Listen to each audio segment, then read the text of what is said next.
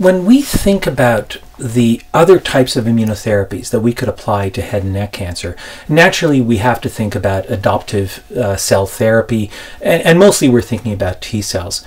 And we have to just step back for a second and realize that when we talk about adoptive cell transfer, adoptive cell therapy, it comes in many forms.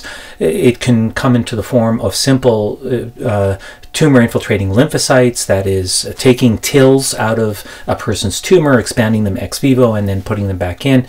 Or it can be much more sophisticated in the form of chimeric antigen receptor, or CAR T-cell therapy. Now, the question of whether CARs can actually be applied to head and neck cancer is a good one, and one that's being intensively investigated.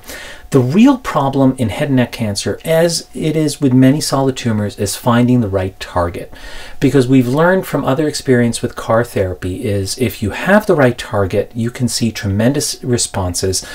Acute lymphoblastic leukemia is one such example with CD19. But if you have the wrong target, then patients can get into trouble, and there's even been fatalities, and there have unfortunately been some notorious studies with that. And so the first challenge is finding the right target, and there are some that are primarily stem cell antigens that are expressed exclusively or almost exclusively on cancer cells.